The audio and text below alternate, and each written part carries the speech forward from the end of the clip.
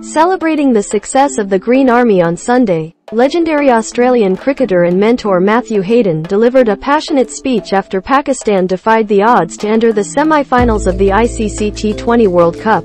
Babar Azam-led Pakistan managed to revive their T20 World Cup campaign after South Africa suffered a heartbreaking defeat to the Netherlands in their final Super 12 fixture of the showpiece event. The former world champions have joined Rohit Sharma-led Team India in the semi-finals of the T20 World Cup after outclassing Bangladesh in the virtual quarterfinal of the elite tournament at the Adelaide Oval. Also read, "Key for us will be." Rohit Sharma makes huge statement as Team India returns to semi-final stage at T20 World Cup. There was that kind of thinking that potentially it was going to be a different result, but the moment that Pakistan cricket fires off with intent and starts to reveal its teeth, they become a real threat. There will be no one in this world, in this competition that would want to face us right now, not one. They thought that they got rid of us. Now, they're not going to get rid of us, Hayden said in a video shared by Pakistan Cricket on Sunday.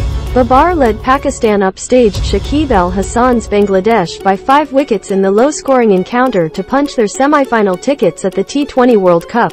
The Shaheen Shah Afridi-starrer side will meet Kane Williamson's New Zealand in the first semi-final of the T20 World Cup on Wednesday at the Sydney Cricket Ground, SCG. Pakistan's arch-rivals India are set to take on England in the second semi-final of the T20 World Cup at the Adelaide Oval. If not for Dutch, perhaps, well not perhaps, we're not here. Now we're here and it's powerful because no one wants to see us here, and that's the element of surprise that we have got advantage of, Hayden added.